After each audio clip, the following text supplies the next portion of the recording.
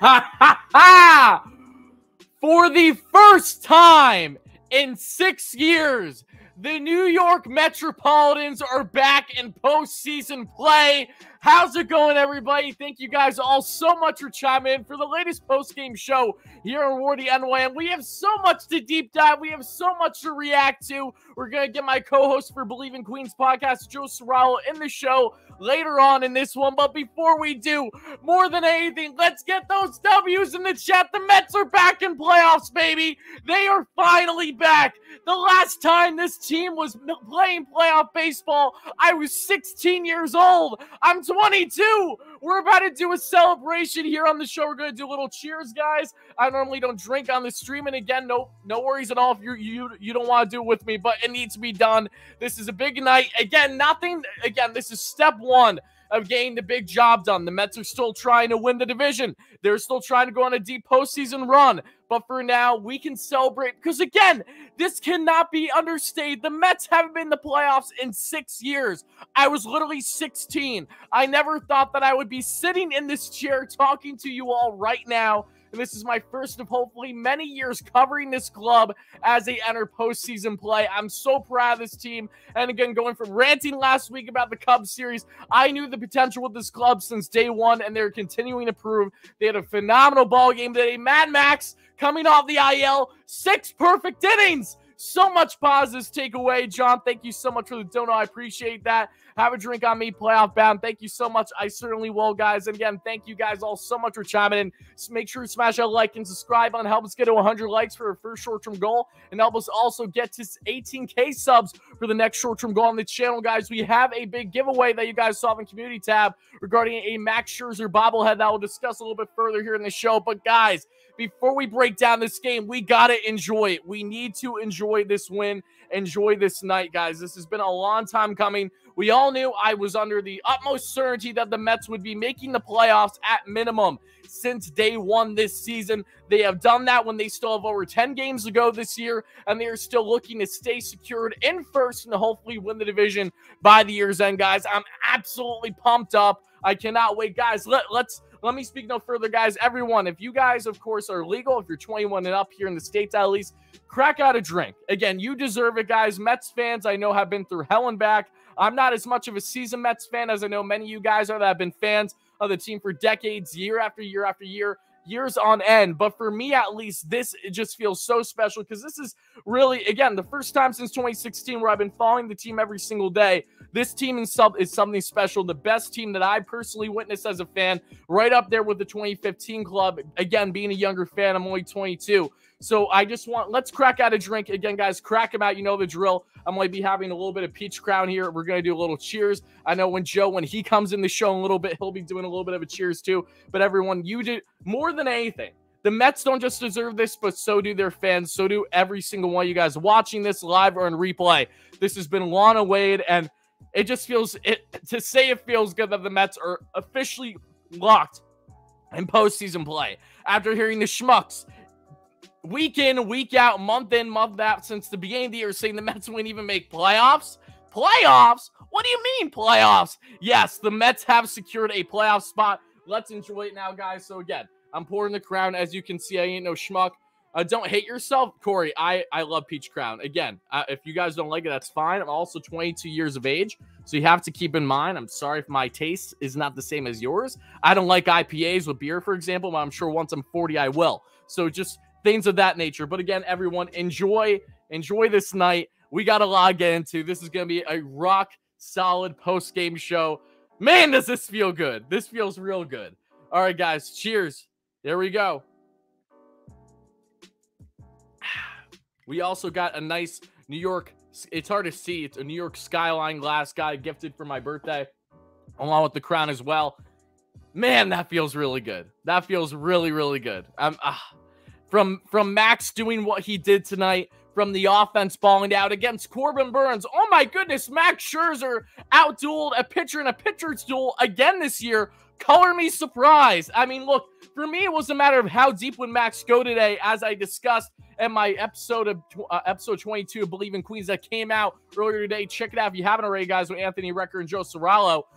to see Max come out and shove the way he did, 6 perfect innings, guys. The only reason why he didn't have the chance to go for a full no-no or even a full perfect game was because he was on a pitch count. He only threw, oh guys, I realize you do have it messed up on the graphic. I apologize. Max did not throw 104 pitches today. He only threw 68. I forgot to edit that from their last post-game show. Again, if I'm not messing up at least one number in these post-game shows, you know something's going wrong. I was just too giddy. Once the Mets are up 5-0, I'm like, this game's unlocked. They're going to win this one, and they are, of course, going to secure a postseason berth. So I feel electric. No matter if you guys are drinking alcohol or you're drinking whatever you're drinking, water, it doesn't matter. Just make sure you crack yourself a drink, sit back, relax, and know that the Mets have playoffs on lock, regardless on what happens with this division by the season's end. Hopefully they secure first and, again, have a big series in Atlanta for their second and the last series of the year, because at this juncture, it's pretty obvious that it's going to come down to that series in Atlanta more than likely on who's going to win this division.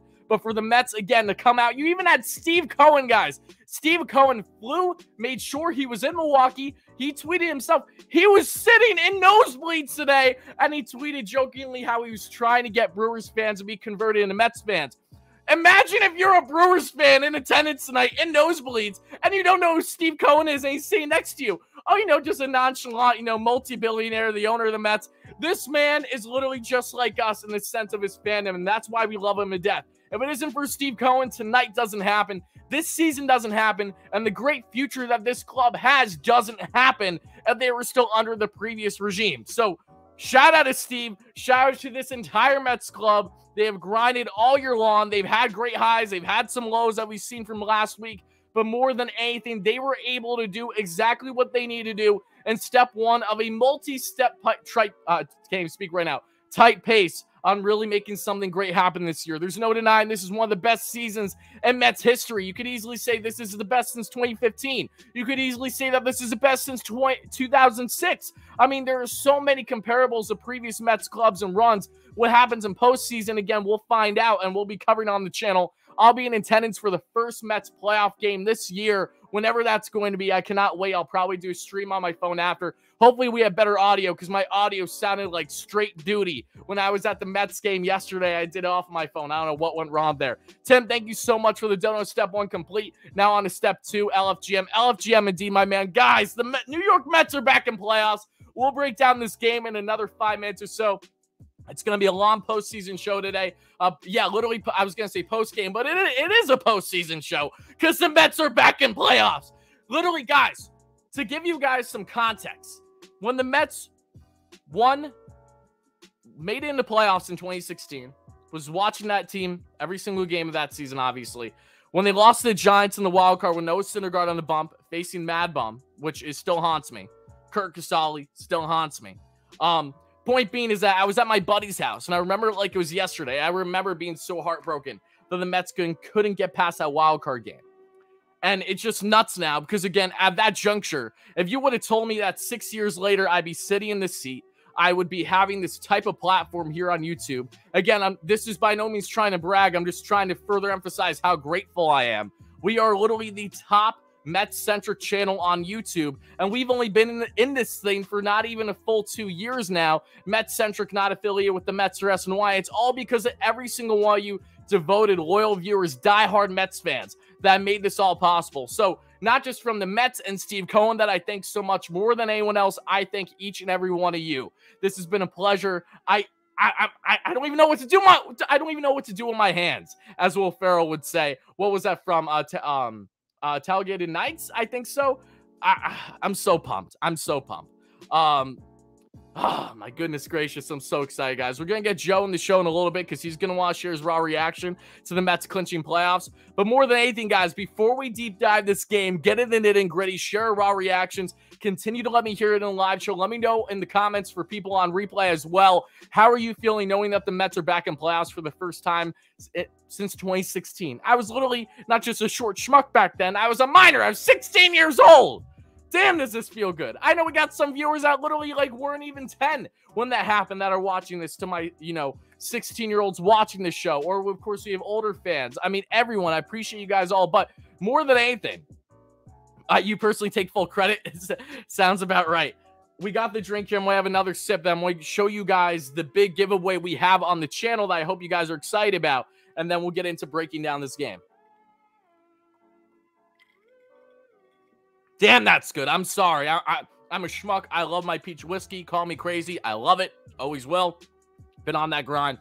But guys, let's share the big giveaway. In case you guys don't know, we're like just over 100 subscribers away, everybody. We're giving away a Mad Max ticker bobblehead, strikeout counter ticker bobblehead once we hit 17.7K subs on the channel. So if you're new here, if you're enjoying the content, if you're enjoying consistent Mets post-game coverage, podcasts after every series, and everything in between about the team in Queens, this is a place to be. Make sure to smash that subscribe button, share your friends as well. And again, once we get to 17.7, I don't even want to wait till 18K because I know it's still going to take a little bit. Figured let's just do it because we're only 100 to 150 subs away, not even now. And we're going to do a giveaway to one random subscriber. We're just going to do a randomizer that I'm going to do on a website that I can find over the internet, and then also hopefully you guys reach out, and then I will of course send it your way. And if not, then I'll go down the list of like second and third winners until someone actually responds on the community tab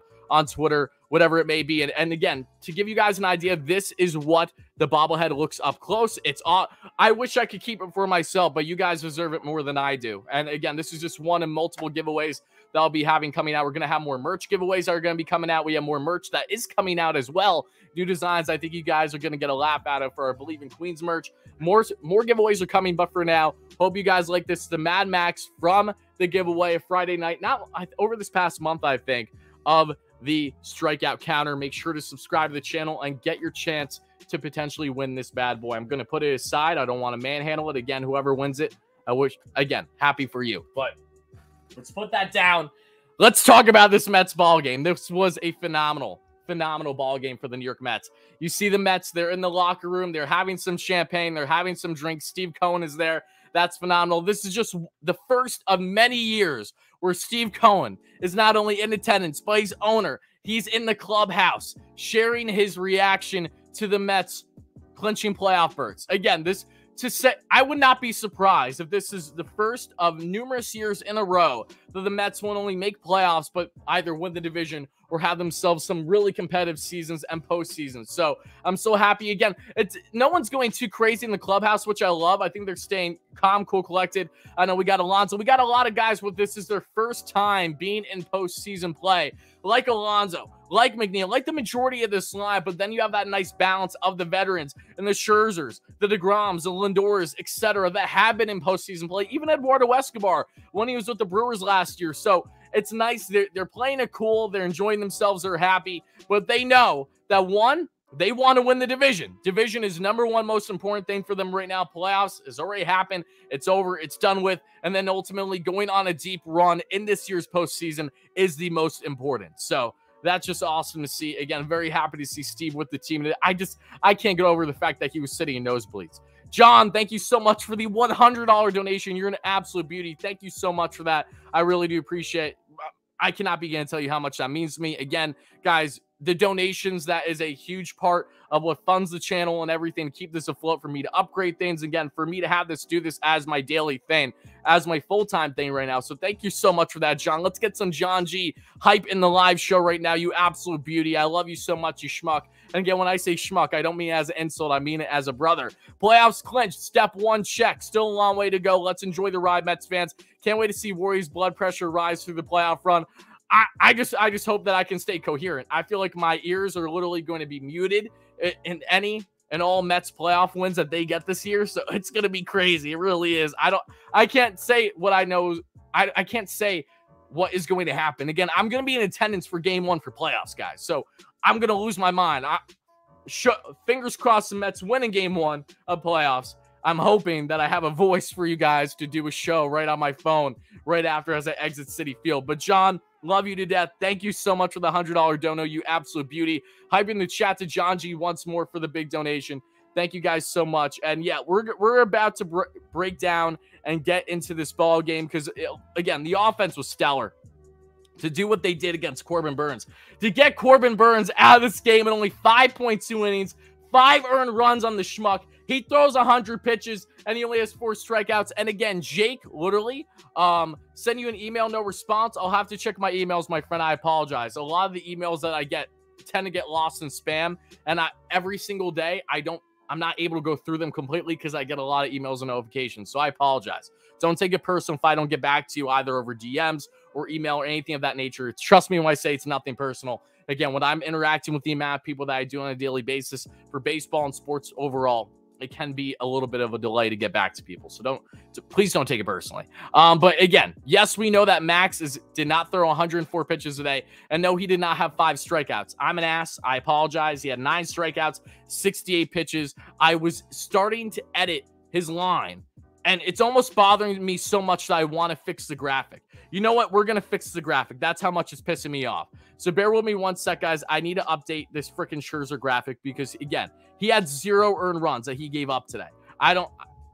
You want to know why, guys? I was starting to edit. I put the no hits, and then I was starting to edit Wardy's top 5. I bounced back and forth between those things, and I'm just a schmuck and didn't get back to it in time. So we're going to edit that right now. My apologies once more. Mad Max, 6 perfect innings. Man, of course, it's bittersweet that he was on a pitch count today. I gotta say, it really is, because he's someone that, could you imagine if Max wasn't on a pitch count? He was only at 68 pitches through 6. He could have at least, at minimum, went 8 innings today, more than likely. But no, we're gonna fix the graphic real quick. Then we'll deep dive the game, and then get your comments, questions, concerns, along with getting Joe Sorrell here in the live show. I'm an ass. I apologize. I know I'm an ass, but just give me a second. Let me update this graphic real quick and continue. Let me know your thoughts in the chat, guys. 9 punchies, too. What a beauty. Awesome to see the Mets on the field. Would have been sick if the Mets were home to clinch playoffs, but it's okay. Not going to gripe about it. I'm just so happy that they're in the postseason before the final series of a year for a change. I mean, the Mets have had grinding seasons for quite a bit now. So to see them get this clinch this early in the year, oh, you see Alonso, they're drinking beer on the field now. Oh, you love to see it, baby. You absolutely love to see absolute scenes, as my brother Darren, UK Mets, you know who you are, would say. All right, guys, we got the graphic updated now. There you go. I'm a schmuck. I should have did it earlier. Now let's get back to the live show. And there we go. I do see a donation. I'm going to address that quick. Feels so good to see them on the field. They deserve every single second of this, man. Every single second. McBlam, thank you so much for the dono. Remember this season and this day. This is only the beginning. LFGM Mets Dynasty. Fingers crossed. Fingers crossed. Thank you so much for the dono, McBlam. Love you to death. Love you to death, brother. All right, guys, let's talk about this ball game, because this was a kick-ass ball game. Let's just keep it a buck. Let's be real. No pun intended. What buck? Let's say how it is. The Mets came out and had themselves a great ball game. It didn't start great. We know that. But after they saw Burns for a couple innings, they started to grind him down. And Max Scherzer, again, was just simply unhittable from the start.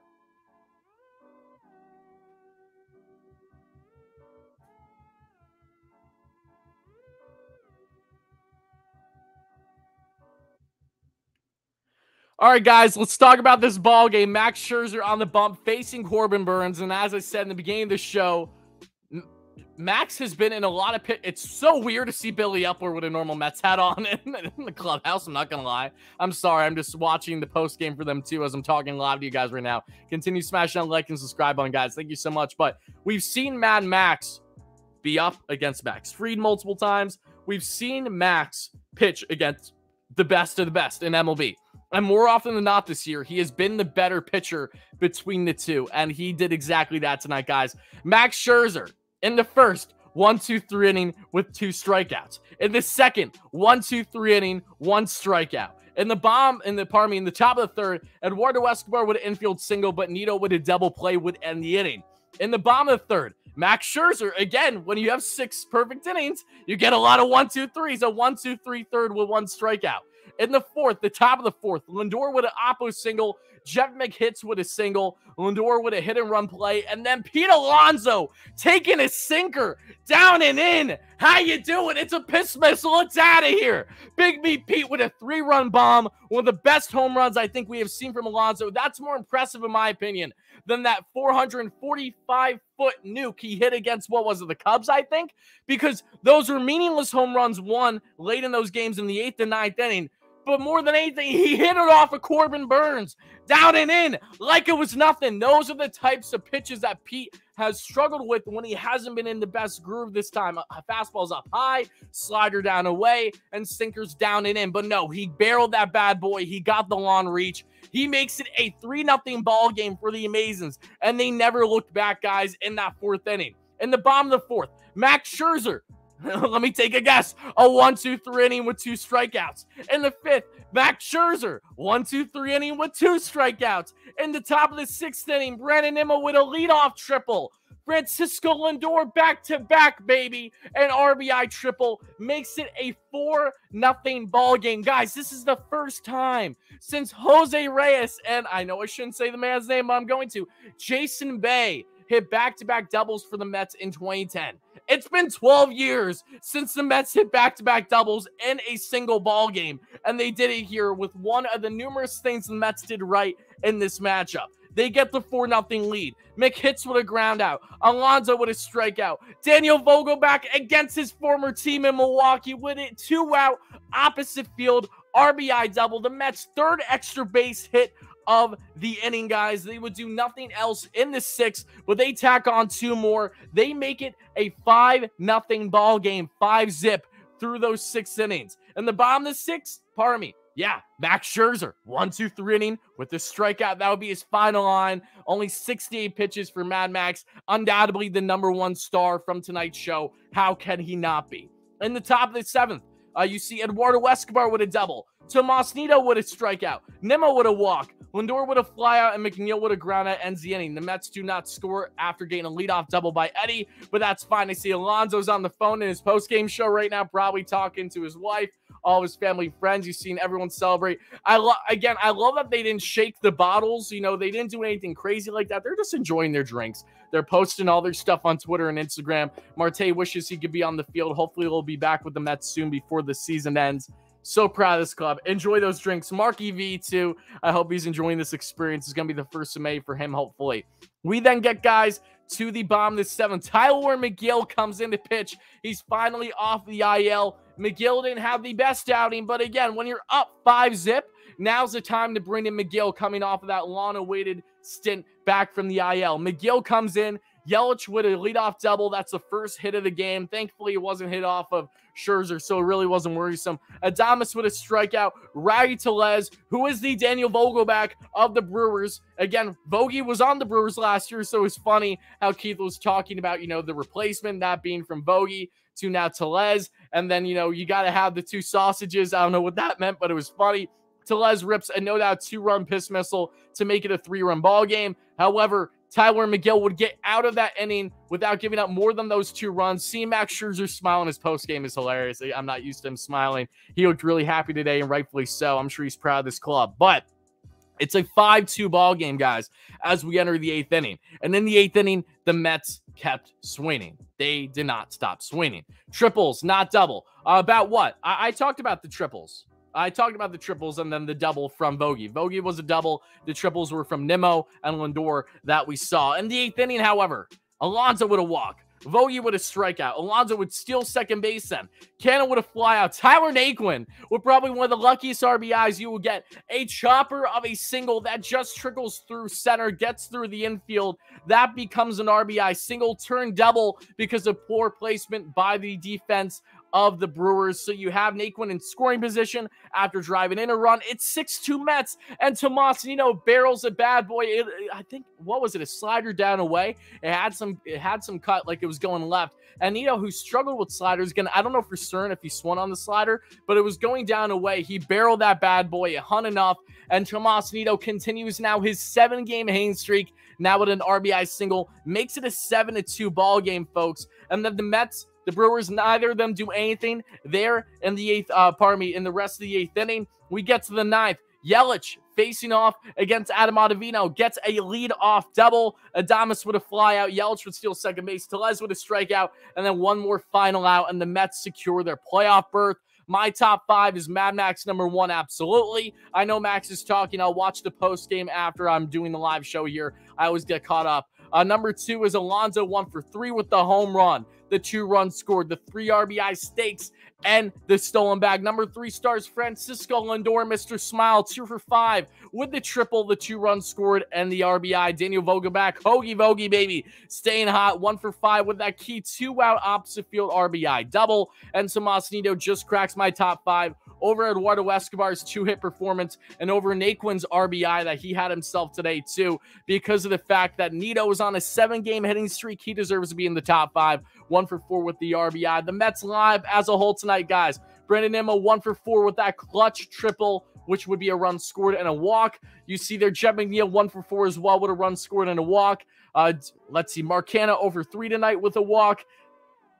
Eduardo Escobar, 2 for 3 with a double. Max Scherzer, Tyler McGill gives up the 2 earned runs. But again, this was probably one of the better times to have McGill out there when you have that 5-0 lead. Seth Lugo with a scoreless 8th and Ottavino with a scoreless 9th in the non-save situation, guys. So before we start to get some of your comments and then we bring in Joe Serralo eventually, guys, I want to ask you, outside of Scherzer, who's your number 1 star? I feel like it's got to be Alonso if it's not Max, right? Let me know in the chat. But some key Mets updates that I want to share with you guys. As we saw, Eric Chavez is back with the team, which is awesome after having a leave of absence this past week for a family matter. It seems like everything's good on his front, thankfully. The big news, however, that did come out that we saw earlier today. Normally, I would have done a video on it if this was the offseason, but with the key game tonight, I figured let's just discuss in the post-game show. And that is the fact that it's been widely reported now that the Mets are fully expected to have strong consideration in bringing Carlos Beltran back into the Mets organization this offseason. Now, according to these reports I saw from Pat Ragazzo, I know that Bob Nightingale originally reported, so take it with a grain of salt, but I trust Pat as he was reaffirming things. Buck Showalter actually wanted to interview Carlos Beltran for a coaching role in his staff this past offseason, but the Mets front office said no. Since then, things have taken a complete flip with the way that Buck has impacted this team on and off the field substantially. The Mets are in full agreement now to really give Beltran a shot to not just come into the organization, but potentially have a high-ranking role coaching-wise behind Buck. Whether that's I'd imagine probably be the bench coach. That's something that I could see Glenn Sherlock being moved to either a different position or away with the team in the Mets, bringing Beltran or somewhere else. They're not going to move Eric Chavez. He's going to stay hitting coach, I'd imagine. But there's a great chance that Carlos Beltran is going to be back in the Mets organization, and there's no better time to do it than to have him working under Buck. That's something that makes so much more sense if Beltran does ever have a future either in the Mets organization or somewhere else as a manager at the MLB level. He was really close to being the manager of the Mets a couple years ago under Bernie Van Wagenen. We saw what happened there. Now he's going to get a second shot to potentially be back in the Mets coaching staff. So again, we'll discuss it further when it comes to the offseason because that's when it's going to happen. But for right now, very interesting that the Mets are heavily pursuing the former Met. And again, now manager for a day and Carlos Beltran. I love that move. I think it makes the best sense if you have him right after you already had Buck. So I think the comfortability level is sky high. You know, we talked last offseason about Espada and about others that haven't had enough experience as an MLB manager. They've normally been bench coaches or hitting coaches. That's why Buck has been so vital, and he's proven his experience is key to beyond a degree that we could have probably ever imagined as Mets fans. At least for me, Buck has blown me away in more ways than one. And Buck isn't perfect. He's had some questionable decisions with the bullpen that we know among other things, but Buck, without him, this Mets team isn't where they are right now, 100%. So I'm excited come the offseason when we hopefully get there, you know, late this year, fingers crossed, that Beltran may be in this coaching staff. It's very interesting. But thank you so much again for the donos, guys. Let me see. I thought I saw one. Ed Flood, thank you so much for your $2 donation. Ed Flood says, LFGM, cheers, Rory. Cheers, my friend. Again, cheers to every single one of you guys that are watching. Again, we got the whiskey going. Hope you guys are enjoying your drinks, whatever you may be drinking tonight. And let's enjoy this win the same way that I know the Mets are. It feels good. Again, step one of hopefully more great things to come this year. Malik, as of now, the Mets have Bassett, DeGrom, and Scherzer lined up to pitch in Atlanta. So it's just funny hearing as if the Mets are scared about Fried, Wright, or Strider, as if they haven't hit against them before this year. You know, call me crazy. I know the Braves have hit a little bit against DeGrom and Max to a lesser degree, but I mean, come on. It's going to be battle till the end. I will say this, as much as I despise the Braves, I have loved this race. It's been insane. And a part of me feels like the Mets wouldn't be where they're at this year if it wasn't for the Braves kicking their tires the entire year. You know, the Mets stay afloat. They're one game up in the division. Hopefully they stay afloat up until they face Atlanta in Atlanta for the second and final series of the year. But it's been great to see both teams battling the way that they have been. It's going to make for a really entertaining final series, final matchup against the two this year. And then whatever happens in the postseason happens. I don't believe I missed any other donations. I'm just checking right now, guys. Again, appreciate every single one of you guys being in here. We're going to bring my man Joe Sorrell in the show probably in the next 8 to 10 minutes. But before I do, I want to get to some of your comments, whatever you guys got for me. Again, Joe really wants to share his reaction to this big Mets win and big Mets game. We will get to him eventually.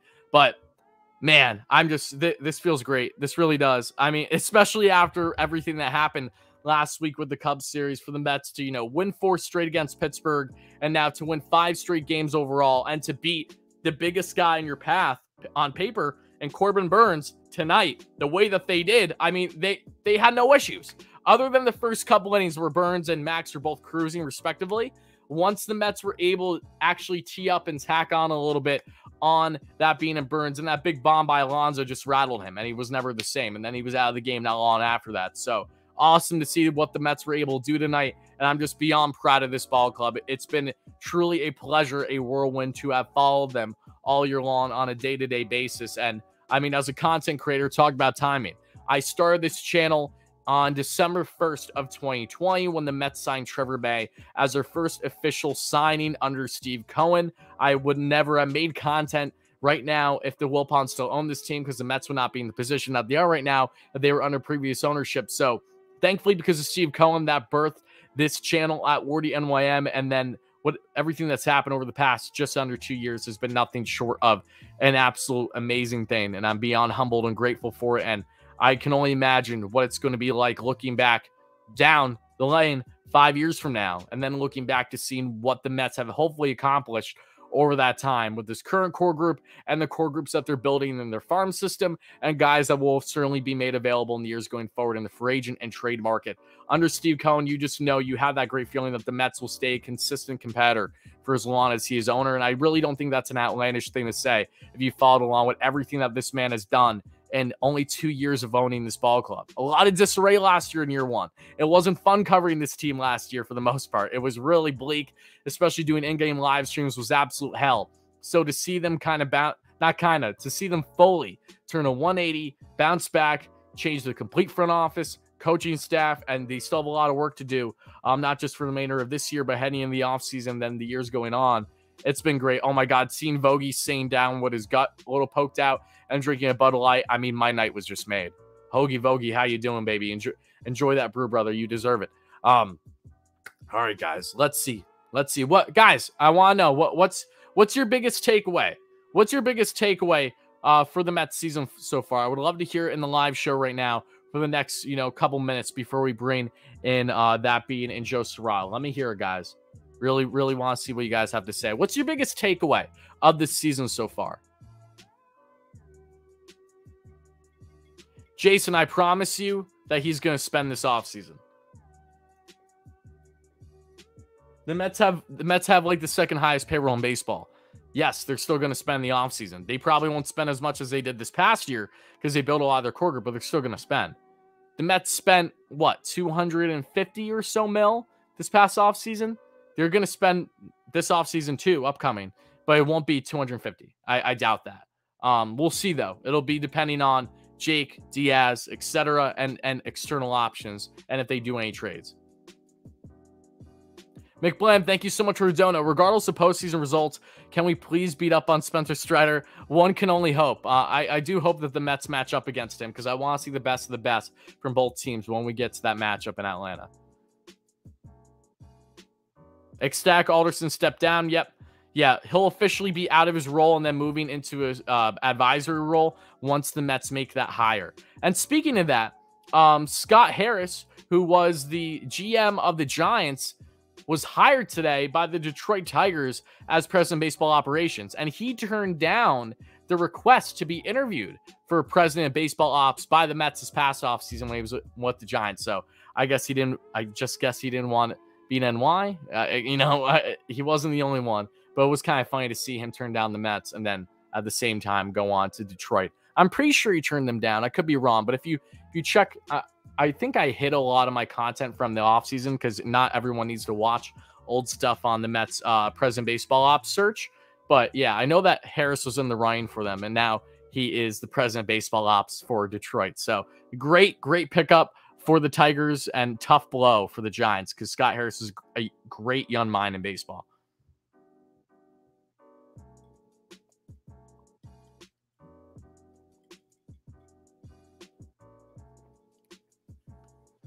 Yeah, I do got to get the October Mets shirt. You're right.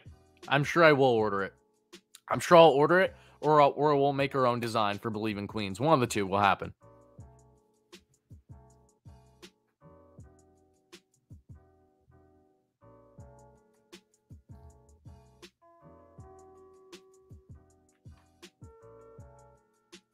Jason, again, we will worry about the Mets offseason moves once we're in the offseason. Let's enjoy this Mets season right now, shall we? I think that's most important. But yeah, biggest takeaway. Season was everything I could ask for, says Mike. If Onsite beats the go-ahead RBI record same year as they retire Willie Mays, amazing. Yep. I think you meant to say Alonso there. Yeah, gotcha. Let's see. Well, for today, the takeaway, they came through on the triples, on skirting those runs, and weren't doing that for a while. It's great to see, especially when they do it against a really good pitcher. That's my biggest takeaway. One small step for man, one giant leap for Metkind. Great line, Bill. I know you're typing that a couple of times. I didn't get a chance to read it till now. Thank God the Cubs are in the playoffs. Hey, to be fair, the Mets lost like every game against the Cubs in 2015, or every series at least, and then we saw what they did in the playoffs. So even all jokes aside, even if that was the case, I wouldn't be worried. You have a strong feeling Braves will win out. I promise you the Braves will lose at least one more game before the season ends. My girl won't let me drink whiskey anymore, so it's Grey Goose. James gets a little frisky when he's on the whiskey, I suppose. Appreciate it. Angels Evie, when we win the NL East, she promised. Awesome, James. Thank you so much for chiming in. Great member. The change in team culture, there's a huge change. It's night and day with this team culture just in a year's time. Yeah, we thought it was going to change drastically in year one with we thought it was going to change drastically in year one under Cohen, but that wasn't the case. And there were a lot of things that still weren't going the Mets' way in year one from hiring perspective because they were very limited on what they could do because no one was willing to come here originally or at least be made available by the front offices of those clubs. Things have changed since then, thankfully. And the more that the Mets roll like this, the more that they're going to be appealing to the masses, not only for players when it comes to signing players as free agents, trades, but also with respective guys in front offices that would like to come here and be a part of the team in some way, shape, or form.